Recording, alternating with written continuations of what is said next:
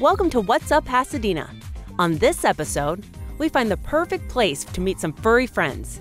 We go on guard at Sword's Fencing Studio. We head to Pasadena Comic Con for some animated fun. We learn about an organization giving previously incarcerated individuals a second chance at life. And we discover amazing vintage finds at the Pasadena City College Flea Market.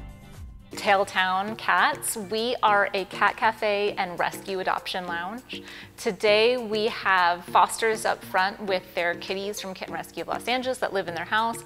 And then inside the lounge we have over 35 cats from Kitten Rescue of Los Angeles that are here to find their homes. So we have members of the public who are coming in to meet cats, potentially adopt some kitties, or just hang out and relax. Our founder, Carol, started Tailtown Cats with her daughter as a family-run business, and they were really inspired by the Japanese cat cafes. They started to pick up in the United States, and a lot of them are predominantly rescue-based, and they were just looking for ways that they could help and give back to the rescue community and help get cats adopted. So they were fostering cats on their own, and then fostered through Kitten Rescue and adopted from Kitten Rescue. So they had a relationship, and then it just all came to being.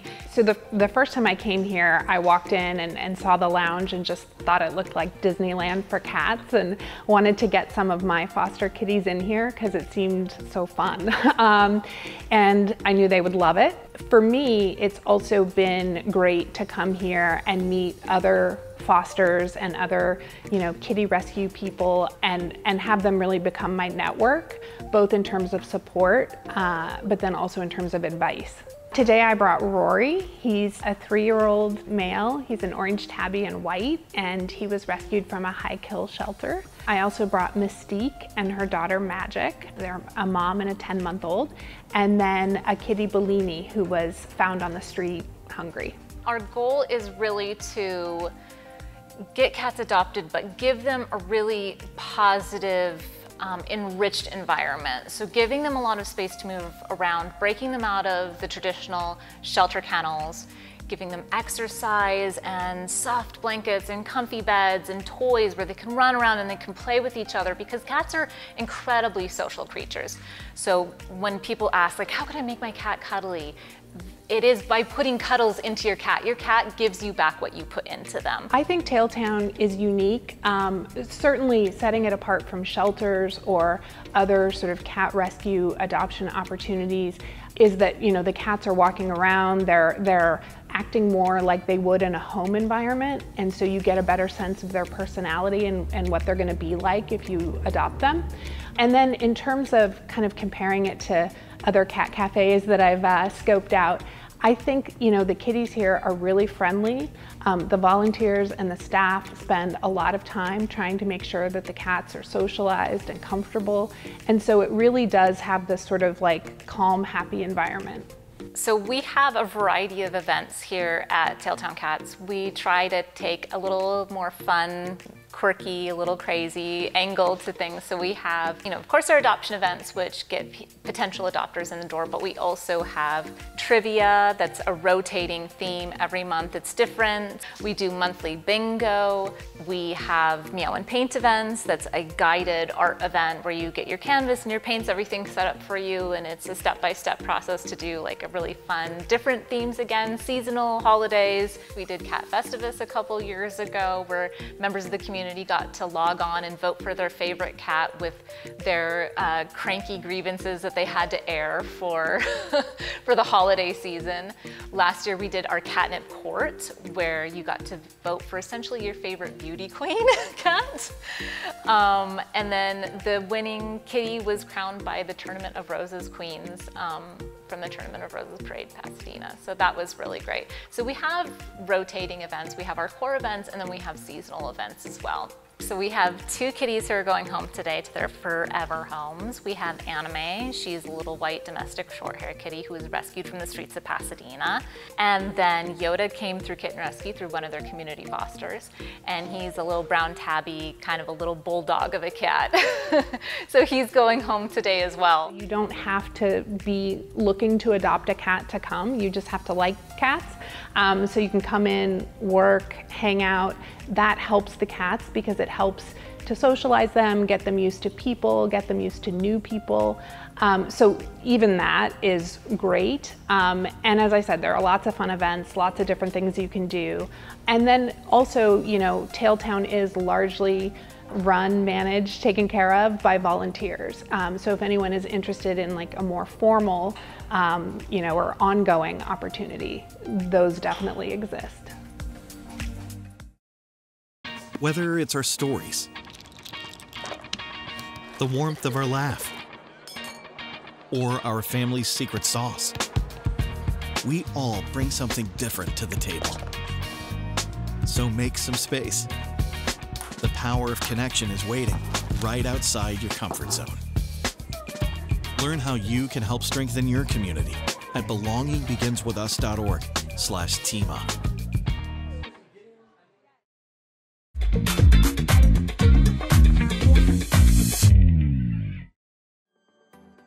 We're here at Swords Fencing Studio. We started in 1997. Our goal pretty much is to teach kids fencing and be competitive.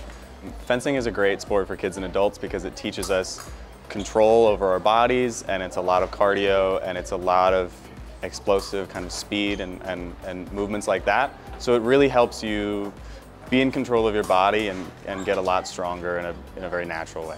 Fencing started as a sort of the old Three Musketeers kind of dueling, that kind of stuff. And then they really started to dial in the rules and the do's and don'ts. And it also started saber, which is much more slashing and different rules, like you're not allowed to cross your legs. That originated from sabers on horseback, that kind of thing. It kind of comes from all different places and you pull rules around, and here we are today. There are 3 weapons in fencing. There's foil, epee, and saber. We here at Swords, we teach epee. And epee is pretty simple. I can hit you anywhere on the body, you can hit me anywhere on the body. First person to hit the other person gets a point. First round, it's first to 5 points. You fence everybody in a small group of 5 to 7 people. Second round is direct elimination. It's a bracket, and it's first to 15 points, and it's last one standing. In epee, the tip is a little button. If I hit you like this, it's a point. It's not slashing, it's not anywhere on the body, it's just a little button. The strips here are basically the bounds that we're supposed to stay in. The 2 closest lines are the on-guard lines, that's where you start. The 2 lines that aren't at the end quite yet are the warning lines. That's just to let you know you're getting close to the end of the strip. The end of the strip is once you step off that with both feet, other person gets a point. There's really no need to be intimidated when you step in here. We have a bunch of different classes. You can do private lessons, so it's just one-on-one with a coach. And then there's the group classes, which we range from beginner all the way to advanced, competing internationally, those kinds of kids. So we have a wide range of skill levels for all. For the first month or so, I'd say you don't have to buy any gear, really. We supply it. That first sort of learning phase, just learning the basic steps, the basic actions, things like that, everything is supplied here. If you really want to get invested, really want to be competing, that kind of thing, you're going to have to get your own set of gear and invest then. When it comes to emotions, especially with kids growing up, they're kind of all over the place, especially in their early teens. It gets kind of crazy. When you're competing and you're really trying to hone that skill, the emotional side comes into play as well, and you really have to learn how to control that. And you learn really early on how to keep control of your emotions, how to keep control of your body, things like that. So I'd say that's definitely a plus for kids. My mom got me into fencing, actually. She realized that I was really shy, and her kind of idea was, well, he's wearing a mask, so he's not going to be looking his opponent in the eye, and he likes Star Wars with the lightsaber fighting and that kind of thing. So I started that way, and then kind of what kept me in it was I realized I was really competitive. My first tournament, I lost a ton. I don't think I won a single match, and then I like literally kept all my stuff on. I was crying. I walked into the car. I got in the car. By the time we got home, I had stopped crying, and my mom tells the story the best, where she just heard me from the back of the car go like, all right, when's the next tournament? Like, and she was like, all right, we're roped in. So that was kind of the start, yeah.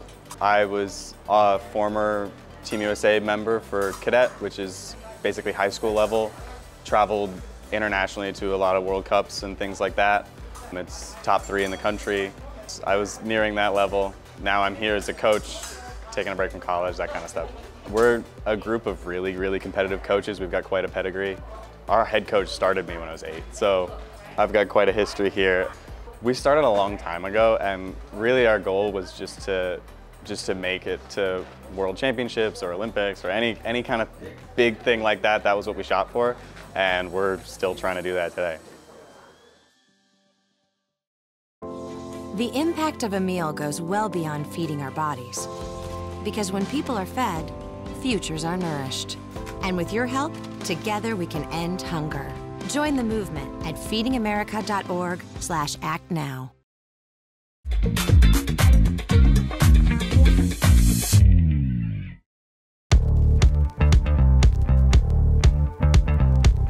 This is Pasadena Comic Con, Pasadena, California, and we have one of the best, friendliest events in town. It's a pop culture event with guests from all over. It's everybody, everything, cosplay, gaming, animation, voice actors, special guests, and it's really just kind of to hit every nail you could have to come out here and have a good time.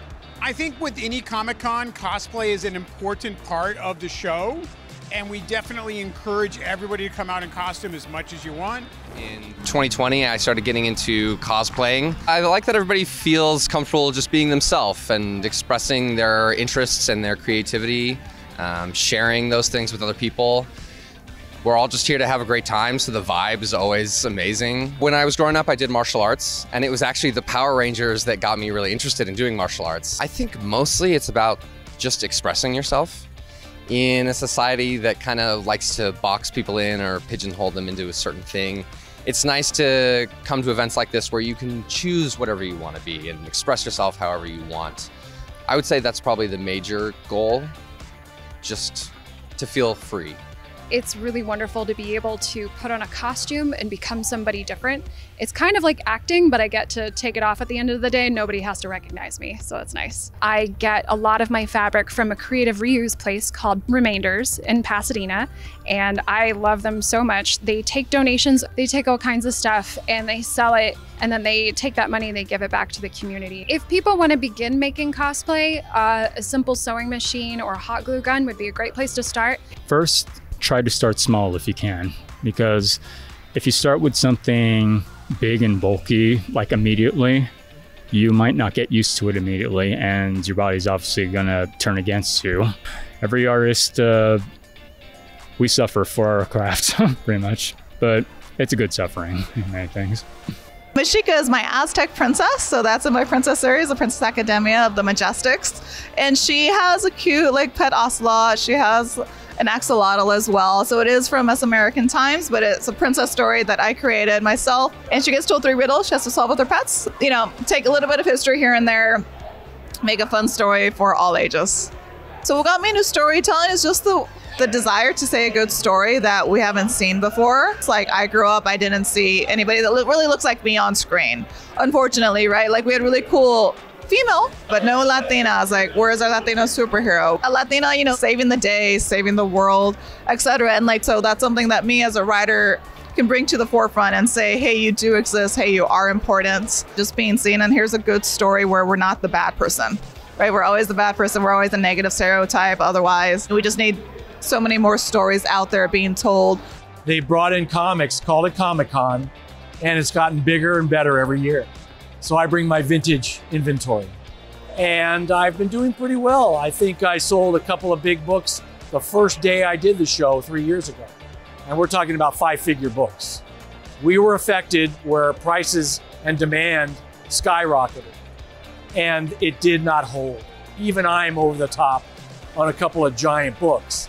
And it's back to what I feel is pre-pandemic pricing, which means we're at a slower trickle value upward. So we've leveled off. So it is a buyer's market, and everybody's starting to realize that they can get in with some equity. I started buying comics when I was about 6 years old. I would run around the neighborhood on my skateboard or bicycle and try to find comics in people's garages. By the time I was about 10 or 12 years old, I was nuts about comics. Well, I walked into a guy's closet and he was buying for 50 cents and selling for $1, and he had them all. And I saw that closet when I was 12, and I never forgot. And I went to that same closet 17 years later, and I bought them for $1 a piece. Spider-Man 1 and up. I sat down in 1990 and told Stan Lee that story in person. And he says, "My Brad, that's the Immaculate Collection." The truth is, passion pays. I am blessed to have my original collection and have it be worth, instead of $1, maybe $1 million. And then knowing that I still get the same joy about poring over the condition, the art. I collect artists. I love it all.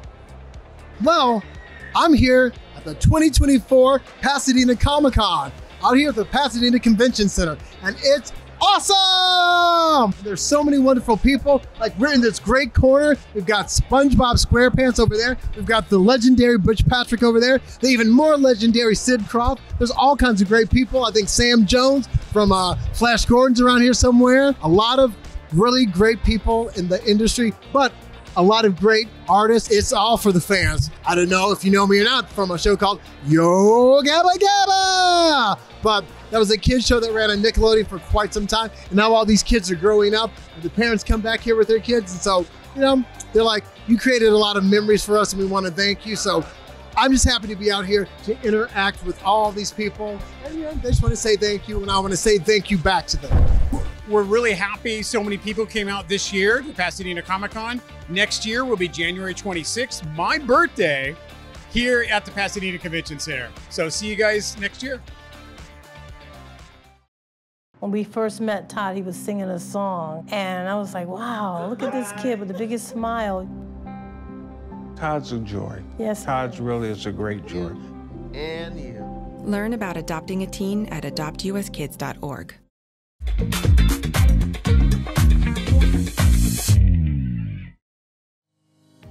Flintridge Center is a nonprofit organization in Pasadena. Our mission is to break cycles of poverty, violence, and incarceration. So to that end, we provide programs that prevent or divert youth from entering the justice system, as well as programs that support adults returning home from incarceration. So Flintridge Center provides 3 different programs. One is the Youth of Promise program, which supports youth ages 11 through 18. We work with Pasadena Unified School District schools, as well as local law enforcement agencies, to create a pathway to supportive services for youth who may have come into contact with law enforcement agencies, or youth who may be on the verge of dropping out of school. And we connect them with a robust kind of network of supportive services through after school and weekend-based programming. For adult community members who are returning home from incarceration, we provide a network of what we call reintegration services that connects individuals with any type of resource designed to meet their needs. Folks may come to us in need of housing support, substance use support, counseling, or perhaps employment. So we work with a wide network of partners to do that. Our third program that we provide on site is our most intensive program. It's the Apprenticeship Preparation Program, which prepares previously incarcerated individuals for union construction careers. So in 2008, we started our first cohort of the Apprenticeship Preparation Program, and we are now facilitating our 46th cohort. We have 27 individuals who will be graduating on Thursday, April 4th. The Apprenticeship Preparation Program is a 10-week, 240-hour program. About 120 hours of the program are dedicated to a union-developed curriculum. It's called the Multi-Craft Core Curriculum. It exposes individuals to all kinds of trades in construction, so that means carpenters, laborers, plumbers. And upon completing this curriculum, folks actually get a certificate from the unions, which makes them very competitive for union apprenticeships. The remaining 120 hours of the program are dedicated to soft skills, things like employment development. We do trauma-informed life skills through our partner organization, Second Call. We do mock interviews and resume writing. We also take individuals to active construction sites, to union training facilities, and expose them to small hands-on projects like building little free libraries for the community. I've been a lead instructor for approximately 8 cohorts here. I myself graduated here from Flintridge back in 2016. Once they come into the class, they have to unlearn some things. They have to get up. We have physical training. They have to get acclimated with a classroom environment. Once they get in, they love it. You get a hands-on, they become family, they just feed off each other, motivate each other. The apprenticeship preparation program is very much designed to be a cohort model, meaning that it creates opportunities for participants to connect with instructors, a network of supportive services, but also with each other and also with the community. So there is lots of opportunity for fun, for team building. We sometimes take folks on hikes just to get them out into the community. Our hands-on projects, like the little free libraries I mentioned, are designed to create connectivity with the community that they're in. Working with my hands is one thing that I love, and I got to do a library house. Doing my resume, I was struggling with it and they helped me, you know, like I had different people come up to me like, hey, you got this, do you need help? And I admired that. Flintridge works with formerly incarcerated, and construction is one of the only, let's say, trades that does not hold you accountable for what you have done. You know, sometimes people make mistakes. It's not a life sentence, and it gives people an opportunity and a second chance to support their families. So we teach everyone here that, hey, all you gotta do is just reach out and grab it. Flintridge, we feel, has been very successful in both preventing youth from entering the justice system as well as preventing previous incarcerated adults from returning.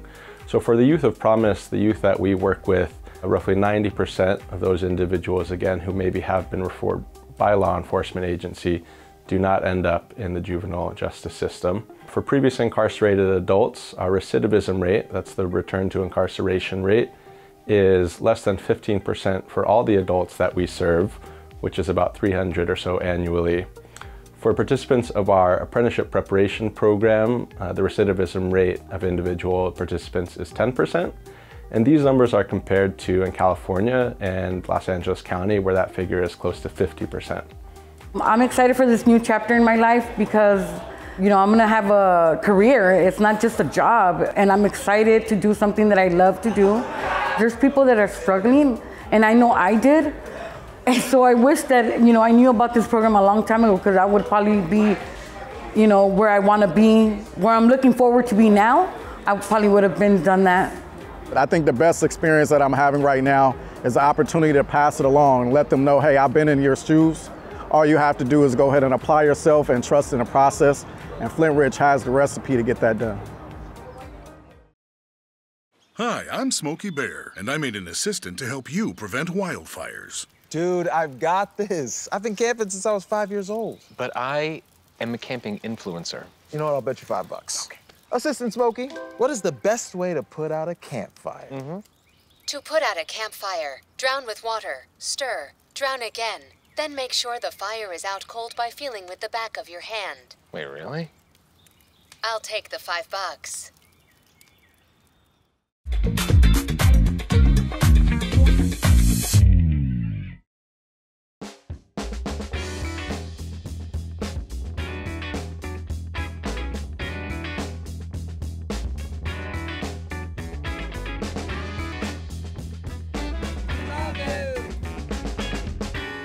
Pasadena City College Flea Market is a family-friendly market. We're also a pet-friendly market. As long as you bring your furry friends in a leash, they're welcome to come. And we have 2 beautiful outdoor lots, and we have 1 indoor parking structure with 2 levels. So it makes it so nice for customers. If it's too sunny outside, they go outside first and cool off inside a little bit. And then we do have lot 5, which is a parking structure. We are very unique when it gets to a vintage market. We're strictly antique, vintage, and collectible market. Junk that our vendors call, or antique and collectibles, but customers love it and they want to have it. We do allow some vendors that have certain items, handcrafted items, approved by mostly me as a coordinator, because I want to make sure that we keep our motto of having an antique, vintage, collectible market. We're a nonprofit, so whatever we gain from profits, it goes back to our student body population, our student programs at Pasadena City College. And we created the Flea Market Volunteerism Scholarship, the Flea Market Leadership Scholarship, and we have one big scholarship, which is the Flea Market Entrepreneurship Scholarship. And Pasadena City College Flea Market has always focused on hiring students. And that's how the flea market all started. Back in 1977, it was actually two student government twin members, Tom and Tim Selinsky, and they didn't get any additional stipend or pay for their hard work as student leaders. So, as business students, they were able to create what we call now the Pasadena City College Flea Market. From 10 vendors, we now have more than 450 vendors at our market each month, but we only have 2 vendors at our market that have been here since the first 1977 event. They love the market and they bring family members, helpers, and they do this because they love the flea market. Some vendors are unique, like our vendor that sells just crystal. We have a vendor that's a tool guy, and everybody knows who the tool guy is. So he always brings tools, but we do have some vendors that sometimes they'll bring just vintage jewelry, but the next month they bring, different items. And this is what makes our customers come back, because they understand that the market changes and that vendors bring other items that were not here last month. And every vendor is different. Every vendor has their story.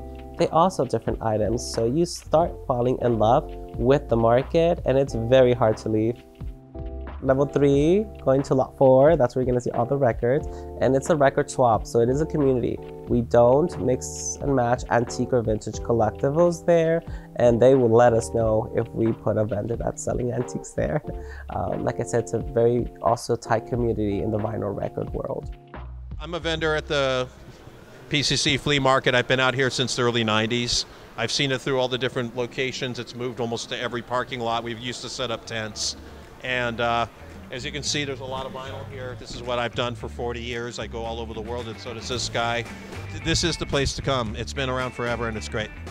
People from all over the world come here. It's known everywhere I've been in Europe. I go, I go to the Pasadena Flea Market. If you get here early enough and you dig hard enough, you can find good stuff for next to nothing. Most importantly, Pasadena City College Flea Market is free entry. So you can't beat free, can you, Mike? If you paid me to come, I'd probably. The only thing I suggest to all of you folks who want to come here is cash is king. Come here with your cash. If you want to negotiate, don't be late. Bring your cash. It always speaks volumes. Yeah. This place is always awesome because we do obviously a lot of the antique shows, but this is special because you have the unique buyers that really are interested in really buying unique stuff. This is one of my favorite antique markets in North America. Our markets are the first Sunday of the month. Our operation hours are from 8 a.m. to 3 p.m. And if you haven't been here before, Pasadena City College Flea Market will not disappoint you. We love vintage and Pasadena, California!